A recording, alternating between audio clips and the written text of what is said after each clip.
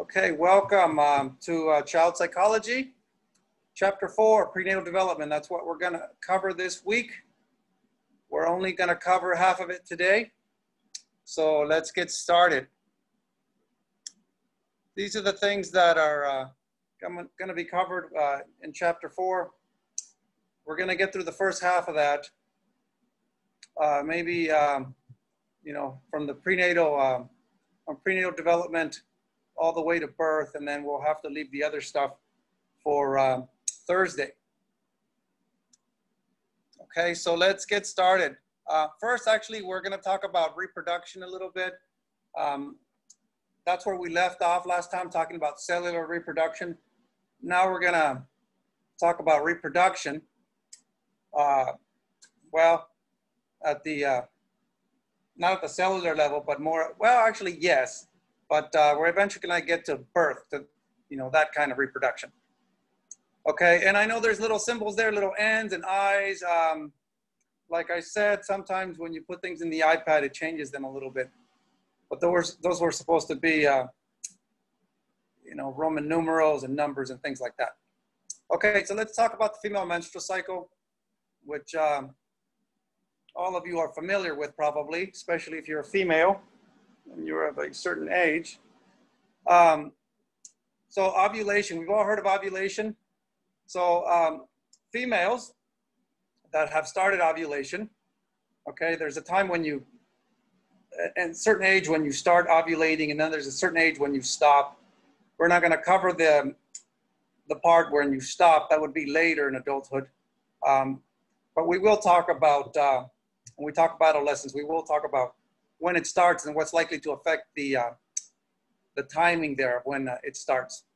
But today we're just talking about a little bit of ovulation itself. So the female releases an ovum about every 28 days.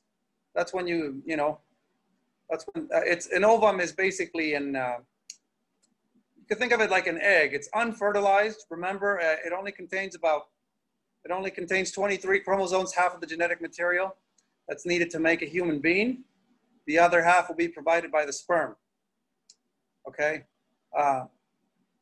so that's ovulation. It's the release of this ovum, and the ovum is released by the ovaries. The ovaries, of course, will produce several ova over the lifetime of the of ovulation. And, ova is the plural for ovum, okay? So what happens when this ovum is released, okay? It's going to travel through the fallopian tube. I'll show you an image in a little bit. That's that thing that looks like a tube attached to the uterus. So it's going to move through the fallopian tube, and it may be fertilized as it moves its way down, okay, as it travels there. Usually in about 24 hours by the sperm, if you've had sex. In about 24 hours, you can have fertilization. And when the ovum meets the sperm and becomes fertilized, now you have what you can call or you can think of as a fertilized egg, and it's now going to be called a zygote, which we mentioned before. Okay, and the zygote would have the both pairs of the 23 chromosomes, half from your mom, half from the male, half from the female.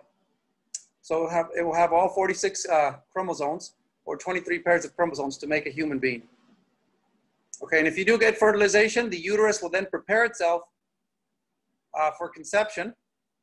And what will happen is basically you're going to get this thick lining along the walls of your uterus, if you're a female, kind of fleshy tissue there that will develop.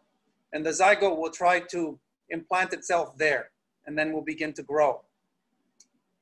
If the zygote does not implant itself, or let's say the ovum is not fertilized, then that fleshy tissue along the walls of the uterus will then be shed, basically, expelled through the vagina, and that's when you get your period. That's all that bloody stuff that comes out.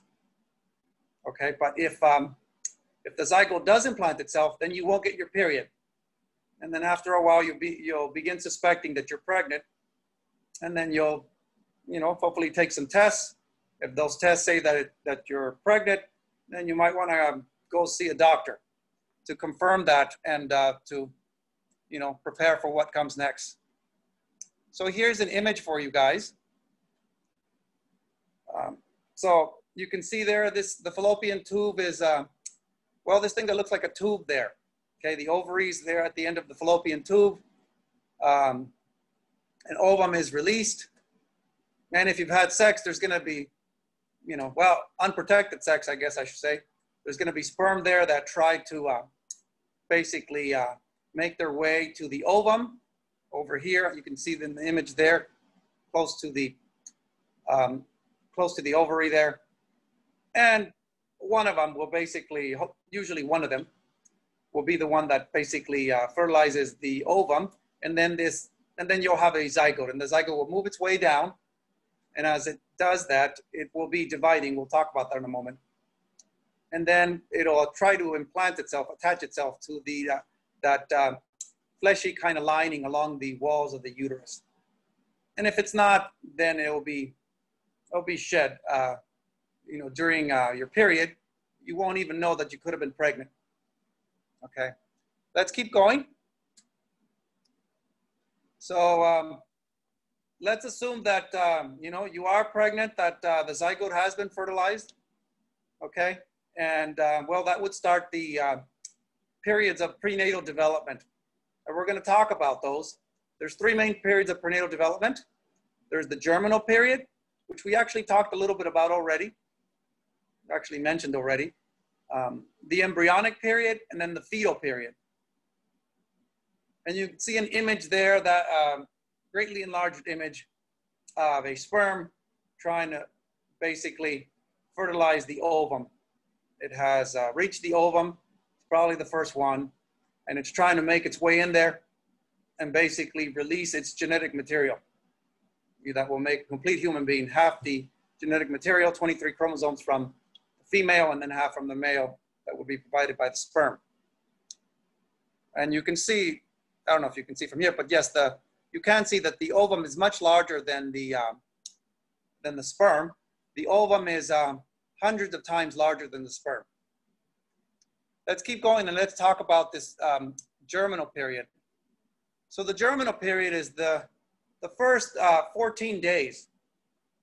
Okay, so the first 14 days, after fertilization. So when you have a zygote and an ovum and a sperm meet, you get a zygote, a fertilized egg with all the genetic material needed to make a human, okay? And this zygote, this fertilized egg, like I said, will begin floating down the uterus. And as it's doing that, it will begin duplicating, which means it'll be basically go from being one cell, okay, to 2 to 4, etc. Okay, within hours, okay, it will basically begin to divide. Within hours of conception, it will begin to divide and will go from just one cell to hundreds and then thousands, and it will continue to develop later in the pregnancy. But right now, we're just talking about the germinal period, the first 14 days. But eventually, by the time you're born, you'll have billions of cells. So duplication begins within hours of conception. And then implantation, which is very important, which we mentioned, right, usually takes place about 10 days after conception. About 10 days, this thing will be dividing and it'll be making its way down the uterus. And after about 10 days, it will implant itself. And then the placenta will develop, okay, that will attach the zygote, to the mother and will provide nourishment and protection. And then the organism, the zygote, will begin to grow rapidly. Once it's attached and getting that nourishment, it will grow rapidly. But then after that, we're going to enter the embryonic period. Okay, so these first 10 days, it's called the most dangerous journey, according to the image here, because the zygote, needs to make its way down and implant itself.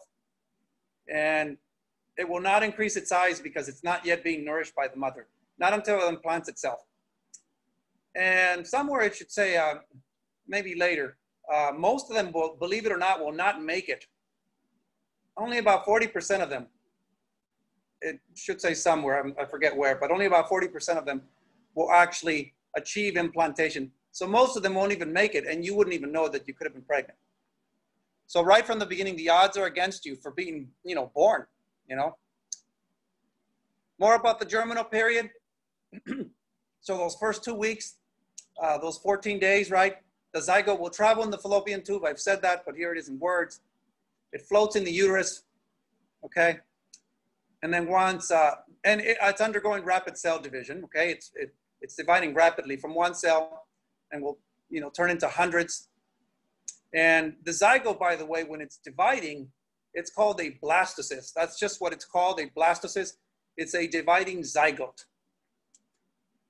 And if the blastocyst should completely separate and make 2 copies of itself, complete separation, not cell division within the zygote, but complete separation, then that would lead to identical twins. Okay, if those then separate again, that will lead to quadruplets. Now that's the way it happens naturally.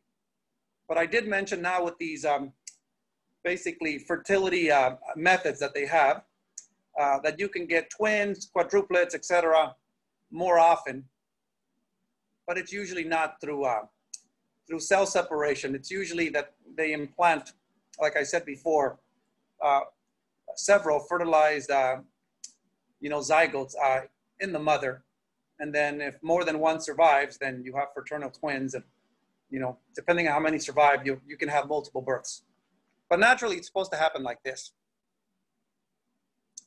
More about the germinal period. During the germinal period, you get something called cell differentiation. Duplication is one thing, but there'll come a point where the cells will begin to differentiate and will take on different forms. Okay. At the 8-cell stage, the stem cells, what are called stem cells, will separate. And the ones on the outer cells, okay, the outer ones will become the placenta, which I mentioned, which will protect and nourish, what will become an embryo. And then the inner cells will become the embryo. So you get this thing, basically, called the placenta, which will protect and nourish developing embryo and will, and then basically that's when this zygote has already been attached, already implanted itself, this placenta will develop. Like I said, implantation will take about 10 days, okay? And the outer cells are the ones that will embed in the uterus. The cells that will become the placenta are the ones that embed in the uterus. And it says there, like I mentioned, only about 40% of zygotes will achieve will achieve implantation. Most of them will not make it, and you'll flush them out during your period. You won't even know that you could have been pregnant.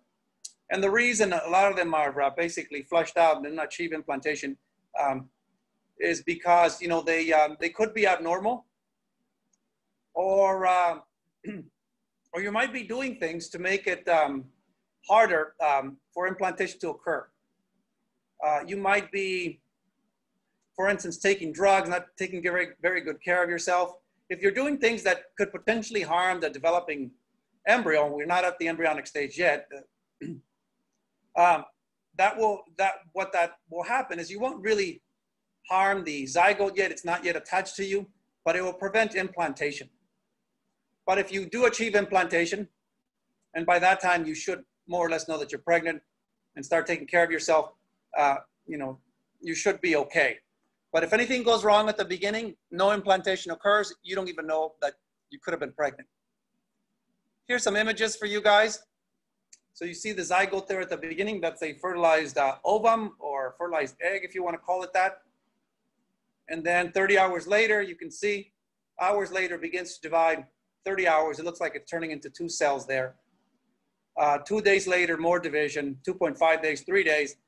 And the interesting thing is by 4 to 5 days, this zygote actually looks like the planet Earth. Okay, so it's basically going from 1 cell into hundreds. And like I said, eventually the cells, the outer and inner cells will differentiate. And the outer cells will be, after implantation, will basically become the placenta, and which nourishes and protects. And then the inner cells will become the embryo. All right, let's talk now about the embryonic period.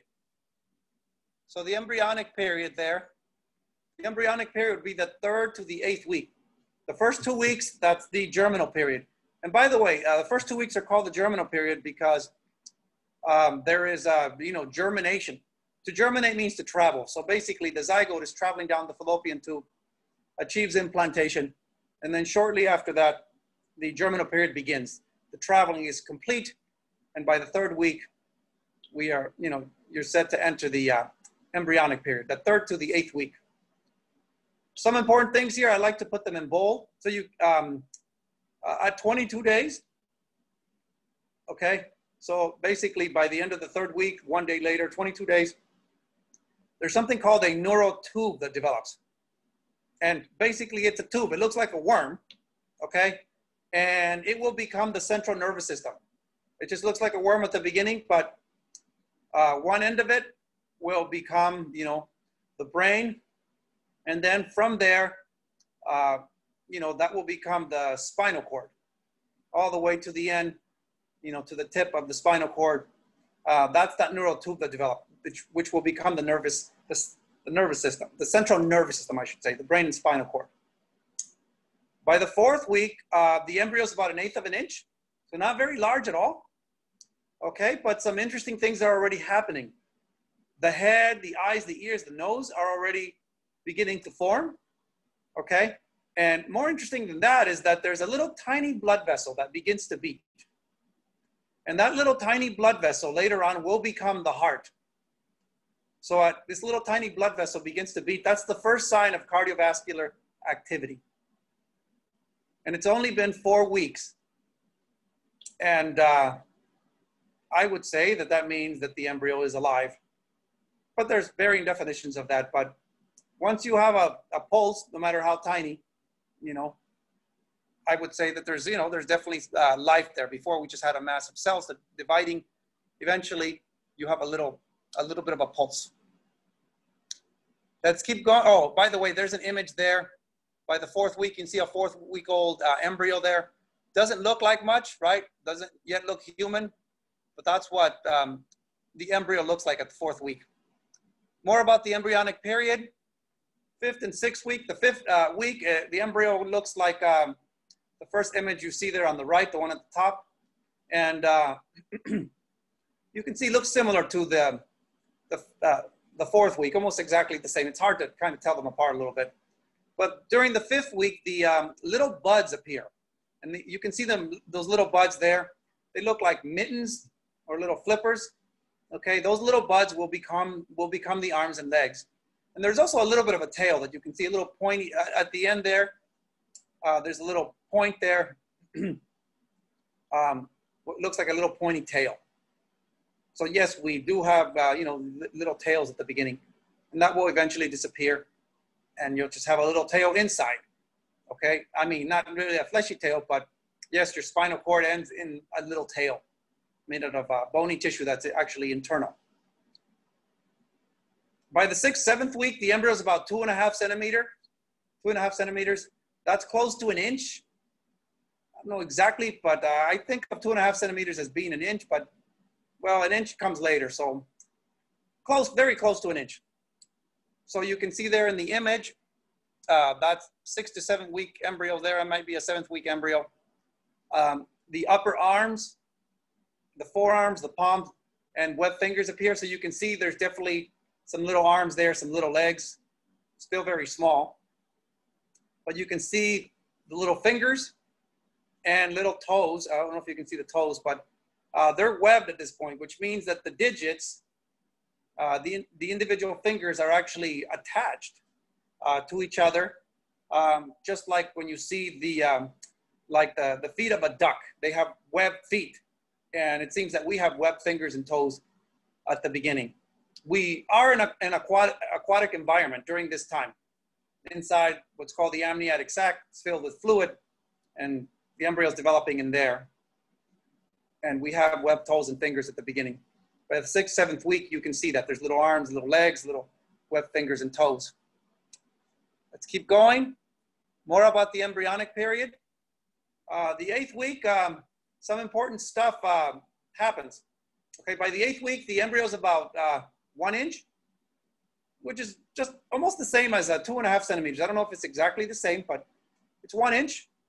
Okay, and the important thing about the 8th week that's in bold there is that by the 8th week, the embryo looks fully human. Okay, and and by about this time, 20% of embryos have also been aborted spontaneously. Okay, so I said only about 40% of zygotes achieve implantation. So already 60% of them didn't make it. And out of those 40% that are left, another 20% will be aborted. The body will reject them. Most of them are abnormal and have defects, and they will be rejected. And you'll have what you call a miscarriage. So it could be because they're abnormal, genetic defects, chromosomal defects, but it could also be because of stress. You know, undergoing, you know, difficulties, a lot of stress, a lot of problems is more likely to lead to a spontaneous abortion, have a miscarriage. But the embryo is only about 1 inch. It will be, you know, devastating and hard for women who have that happen, you know, to have a spontaneous abortion like that, have a miscarriage, okay? But the embryo is only about 1 inch. It's a lot more devastating if that should happen later. And it is possible that it could happen later as well. Let me tell you a little bit about the growth that is happening here. You can see the 8-week-old embryo there that's about 1 inch on the right. And you can see that the head takes up almost half of the entire embryo. The head is very large compared to the rest of the body. So growth follows 2 principles or 2 rules. One is called the cephalocautal principle, which means that the head develops before the rest of the body. That is why the head is so large at the beginning. Cepha means head, by the way, okay? So the head develops before the rest of the body. The brain is very important. So it develops very quickly, starts developing quickly, and it takes up a big portion of the embryo at the beginning. And even kids, when they're born, they have big heads compared to adults. And that's partly what makes them look so cute. But this embryo is, you know, the head is about almost half the size of the entire embryo. And so the head develops before the rest of the body, or faster, we could say. That's called the cephalocautal principle. And then the proximal distal principle means that the center of the body develops before the outer regions. So development occurs more rapidly in the center, where the brain is, where the internal organs are. Those are already developing, okay? And they develop faster than the rest of the body, faster than the arms and legs, faster than the skin and hair, right? Faster than that thing. That's called the proximal distal principle. That development proceeds from the center outward. Let's keep going. After the 8th week, you enter what's called the fetal period. That starts at the 3rd month. So the 3rd month, basically, you enter the fetal period. What happens during the fetal period? There's several things that happen, but one very notable thing is that during the fetal period, there is very rapid growth in height and weight, okay? So basically, you know, the embryo, well, start out with an embryo, not very large, you know, not much bigger than 1 inch. And then during the fetal period, the fetus will actually, you know, the embryo will become a fetus, it's called fetus, and then will grow very rapidly. And you'll go from, as a potential mother, pregnant woman, to not showing very much at all, to looking huge by the time you're about to give birth. Okay, there's a lot of rapid growth and gain and weight gain during this time. And I'm talking here for the fetus. The mother, of course, the potential mother could also gain weight, and some women gain more weight than others. And I just want to point out, if you are underweight or if you're thin, you're probably going to gain more weight. If you're already overweight, you probably won't gain as much. Okay, but you're going to get bigger. The sex organs appear during the fetal period. It's possible to determine the sex of the child with an ultrasound. And what is happening that allows for the sex organs to appear and to do an ultrasound to develop the sex, to determine the sex of the child, it starts at the 9th week. At the 9th week, basically, there's differentiation of the sex organs. If we have an XY embryo, and that would be a genetic male, okay? Then what happens is that the SRY gene, SRY stands for sex determining region of the Y, okay? So the Y chromosome, there's a part of it that basically, a gene there that will send signals for the development of sex organs, okay? If there is no signal, there is no Y gene, then you'll have female sex organs. I mentioned before that, that if you have two X's, you're going to be a female, okay? So in the absence of the Y chromosome, in the absence of this, gene that's on the Y chromosome, you're going to be a female. Even if there's only one X, like I said, it's possible that there might only be one X and you have basically an abnormal female there. But still, if there's no Y, that will be a female. So to develop a male requires additional hormones, okay? Additional genetic material. If that's not there, you're going to get a female. By the 12th week, the genitals are fully formed and are sending hormones to the brain. The genitals, okay, are sending hormones to the brain, okay? By the way, that will affect the brain development. It will cause neurological sex differences. There are differences in the brains of males and females. And this starts to happen by the 12th week. You have the genitals fully formed, and and then the hormones that are basically released by these by the genitals, okay, more testosterone for males, for instance, from the testes, will cause changes to the brain. So by the 12th week, if the genitals are fully formed, they can do an ultrasound, or a little bit after that. I don't know exactly when they do it. I don't remember, but they could do an ultrasound to determine that it's a male or a female. And most of the time, the doctors will get it right, but sometimes they can be wrong when they do an ultrasound. They could say, oh, you have a boy and it's a girl. Or what's more likely to happen is they could think that it's a girl and it's actually a boy, because they didn't see, the genitals very well. By the end of the 3rd month, you have a 3-inch embryo. I mean, it's a fetus at this point, a 3-inch fetus that weighs about 3 ounces. So not very much, okay? Still tiny, still not going to be very large. And you can see there I put that picture there. It's supposed to be I guess about a 3-month-old embryo. Moving on, what about the middle 3 months? So the middle 3 months of the fetal period, okay? So during this time, the heartbeat is strong, digestive and excretory systems develop. So the internal organs have been developing. Like I said before, by the 4th week, there's that little tiny blood vessel that beats, that becomes the heart. But, by the middle 3 months, the heart has developed and is beating strongly, okay?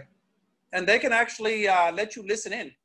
The doctor can use this, I believe it's called the stethoscope, and let you hear the heartbeat, of your unborn child. And the heart beats very, very rapidly, okay? You can hear it, and it's very strong and rapid. And when you first hear that, it's probably a bit emotional. There's you know before that, but when you hear that heartbeat, it really brings it home to you that there's something alive inside you, and it's it has a heartbeat of its own. The digestive system, like I said, and excretory systems develop, will eventually begin to work, okay? The fingers, toenails, teeth, and hair develop. Like I said, the outer parts, the central part of the embryo, the fetus develops faster. And by the middle 3 months, okay, your finger, toenails, and teeth and hair develop. So all that outer stuff, right? Your teeth, your toenails, your fingers, your hair. that stuff develops in the middle 3 months. The brain increases sixfold. So the brain grows rapidly and develops rapidly. There's two important things there that are in bold that you need to know. So something happens that's called neurogenesis, and that's where new neurons develop, okay? A lot of new neurons develop, okay? And synapses between those neurons, okay? And by the way, those the synapses that develop, you know, when the neurons actually, you know, connect, they don't really touch, but when they form those connections, you know, a synapse is a tiny gap between neurons, okay? You know, when those connections form, that's called synaptogenesis. So think of it this way. Neurogenesis is when the new neurons develop, and synaptogenesis is when the connections form between them, the synapse, as you could say. So I should have just put the synapse part in the synaptogenesis, but yeah, it's written a little bit awkwardly there. You don't have to worry about the images down here. Just trying to show you guys there the way kind of neurons, you know, kind of develop and the way they form these connections. It's trying to illustrate synaptogenesis. You know, how the neuron, the axon of the neuron extends, and there's certain cells that it attaches to and attract it to try to get it to make a connection with another neuron. But you don't have to know that. That's an image that I got from actually a biological psychology class I used to teach. Just as long as you know what neurogenesis is, the development of new neurons, and synaptogenesis, the development of those synapses, which is the point of communication between neurons. Here's another image for you guys. You can see the developing brain during different periods of time. 25 days, you can see there. You can see the neural tube there. 25 days, the first one on the upper left there. You can see it doesn't look like much more than a worm, but the upper parts that are basically close to, that are where the head is going to develop, is a little bit more lumpy, and that will become the different parts of the brain. And the rest is just kind of a tube that will become the spinal cord. By 50 days, you can see there that the brain is developing a bit more, and and those different parts of the brain, the forebrain, midbrain, and hindbrain are growing and developing further. You can see that the forebrain, the part in red there, is growing much larger. Okay, by 100 days, the forebrain is, you know, even larger. Okay, but the brain looks a little bit more like a real brain, but it's smooth. By 20 weeks, you can see there a little bit more like a human brain. Looks more like a human brain. The wrinkles, it's starting to wrinkle a little bit, but it's very tiny. 28 weeks, a little bit more wrinkling. And by the time you're 35 weeks, 35 to 40 weeks, 36 weeks is considered full term. So by the time you're there, ready basically for, you know, for birth, the brain looks very much like a normal human brain with all its wrinkles. Okay. And why does the brain get wrinkled, or at least the forebrain as it develops? It is basically so it can fit into the skull. Think about it this way, okay? If you have a piece of paper and you want to put it into you know, a tennis ball that's been cut in half, it's not going to fit. But if you crumple that paper, then you can put it inside that tennis ball. Something similar is happening with the brain. The brain is growing larger and larger and folds in on itself. You know, basically tries to tuck itself in, folds in on itself. You get all these folds as it tries to squeeze into that small area. Okay, we'll move on. Fetal period, more about the middle 3 months. At 22 weeks, you also have another important thing called the age of viability. That's very important. The age of viability. Viability means that basically, you know, the fetus could possibly live if the fetus were to be born, or if the child were to be born around this time at 22 weeks, there's a chance the fetus might survive. So at 22 weeks, there's a chance the fetus could survive outside the uterus, but only with special care, with respirators, heart regulators. The heart and lungs are not yet fully developed, not yet fully formed, and the infant can't really breathe on his or her own yet. But by 22 weeks, you know, be severely premature there. And there's a chance that the fetus can survive. Okay, but not a very good chance. Small chance. I don't have a percentage there. Maybe I should look that up and, you know, put it there. But by 26 weeks, if the fetus should make it all the way to 26 weeks and be born at like 26 weeks, then there's a 50% chance of survival. Okay, so it's like flipping a coin, 50-50, that there's a chance that, you know, the newborn is going to survive. It's 50% chance it will not live. Okay, if the infant does survive, then you know, what is likely to be the case is that 14% of them, which is a high percentage. I know that's not very high, but, you know, still, you know, not a chance you want to take there. 14% will be severely impaired. They'll have problems and defects, okay? 12% of them will actually have cerebral palsy. And cerebral palsy is basically a movement disorder that is basically caused by damage to the brain, damage to basically the motor cortex of the brain. If you make it to 28 weeks, okay, you'll have a fetus that weighs about 3 pounds, and by then 95% of them will survive, you know, with some special care, of course. So, you know, a few weeks, starting at, you know, week 22, a few weeks make a huge difference in terms of whether, you know, the newborn, you know, the fetus will survive if, you know, he or she should be born around that time. I'm kind of saying fetus and newborn and infant and stuff like that. It's just because when it's in the mother's womb, it's still a fetus, but when it's born, no longer considered a fetus anymore. So you can see some image there, an image there on the lower left of you know, baby that was born premature there.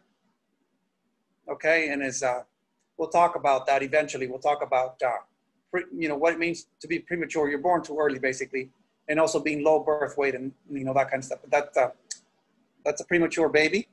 And then you have also here a fetus inside the mother's womb. During the middle 3 months, the fetus will kind of look like that. Looks exactly like a human being. You know, not much hair, but looks exactly like a human being.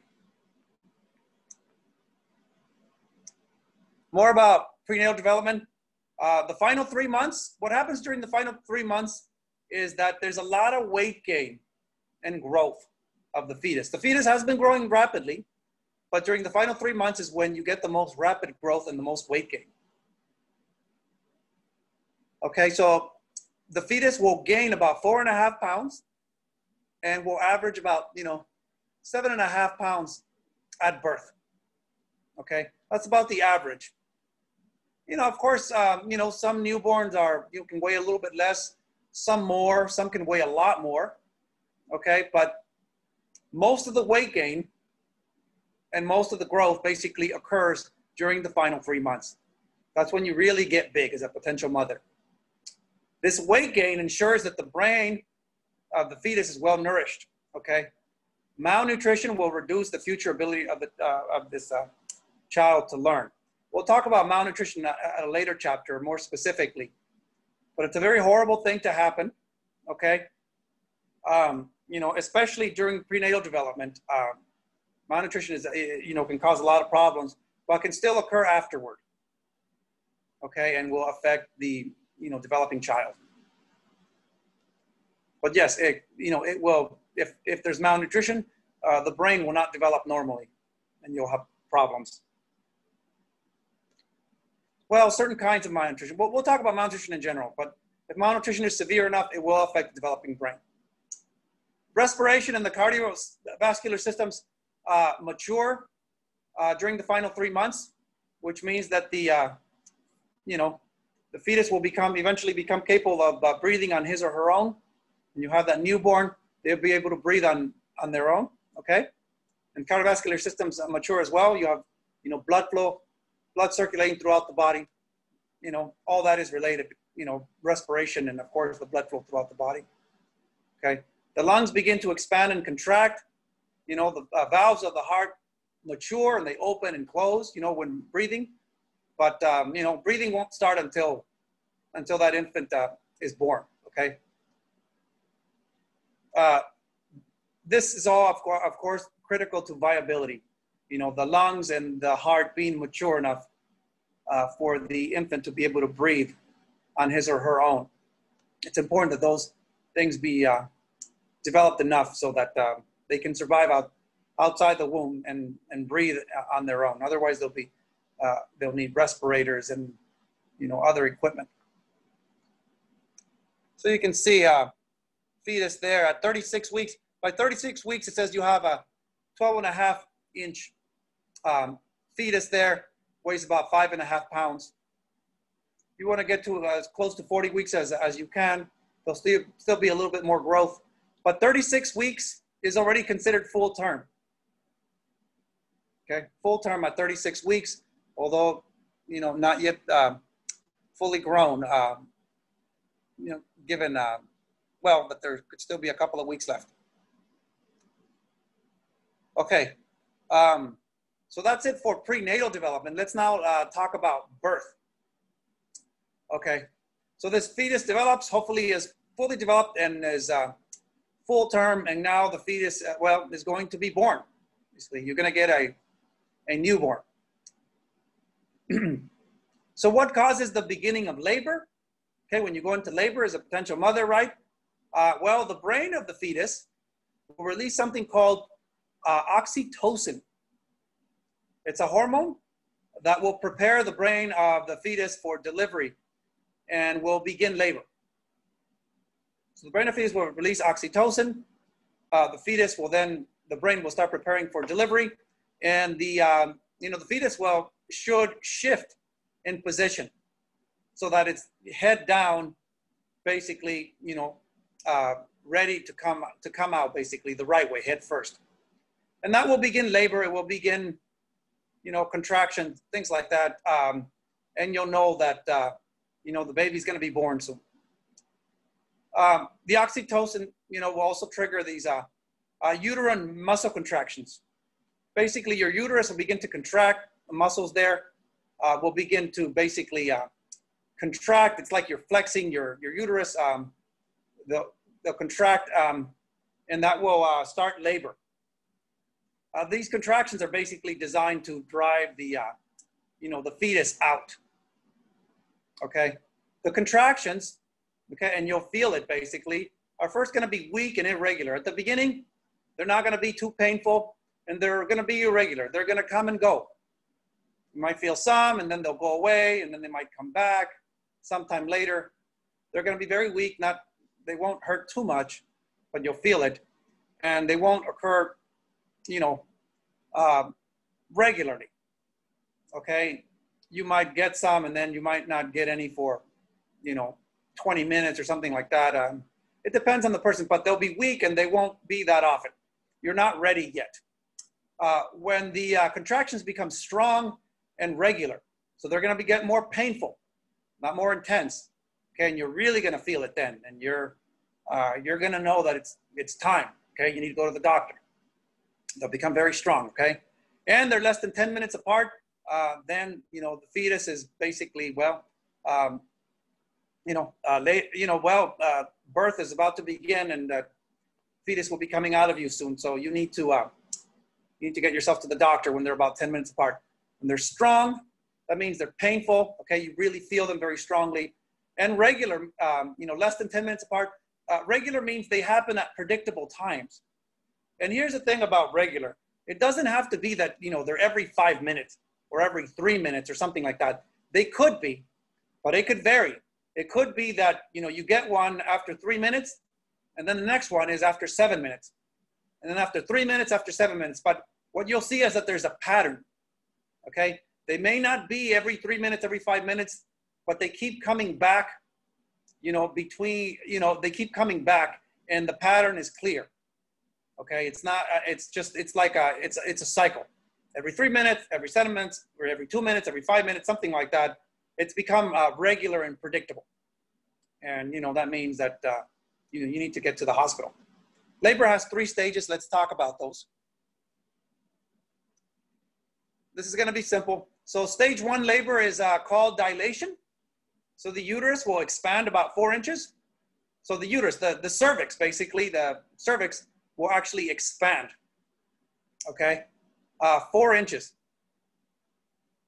Okay, so you might think that, you know, there's no way, you know, you can give birth. That doesn't seem like a, you know, a fetus will fit through there. Remember, the head is very large compared to the rest of the body. But you will get some help, you know, right before birth, the uterus will expand and will get bigger, you know, making birth possible. Actually, for some women, it's still not possible. So some women will have to have a C-section, which we'll talk about those complications. Not sure we get to it today, but we'll talk about that. So you'll get dilation, the expanding of the cervix or the uterus, okay? And stage 2 is expulsion. The contractions, basically the flexing of the muscles of the uterus, will drive the fetus through the birth canal. It will basically push the fetus out. And of course, during this time, you know, they're telling you to push. So basically, you know, squeeze your, you know, your uterus tight. It's like you're squeezing your abdomen, squeezing tight, right? And try to further drive that fetus out, right? The contractions are happening on their own. It is causing you to push, but they tell you to push basically consciously and try to push the fetus out. And hopefully it, you know, you can do that. There are some women who cannot, for some reason, they can't push hard enough, or, you know, the fetus doesn't fit or something like that, and then they'll do something else.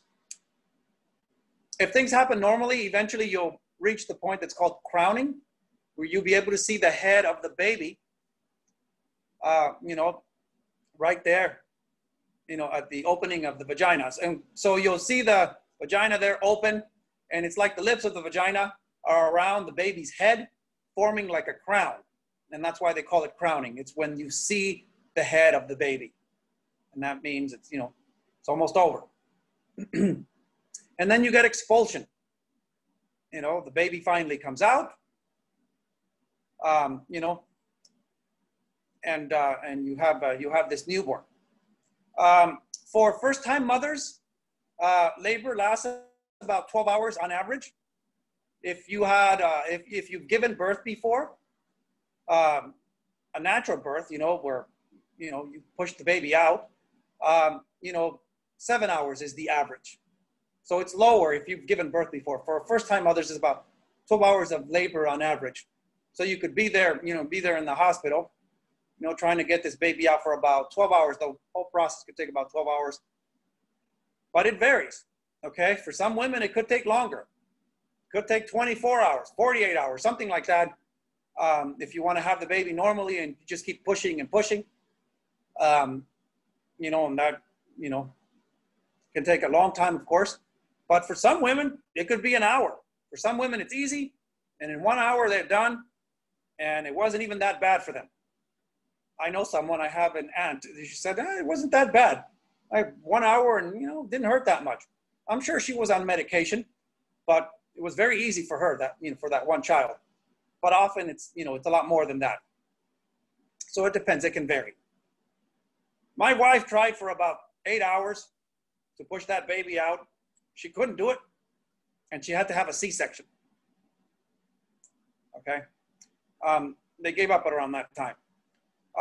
Stage 3 is the afterbirth. Basically, the placenta is expelled. You know, they, you know, pull that thing out. That only lasts a few minutes. Let's keep going and show you some images here. You can see, you know, inside there, and, you know, what's kind of happening.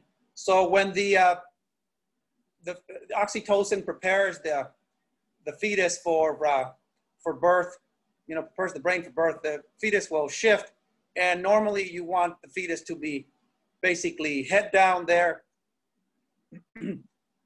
like that, so the head will come out first.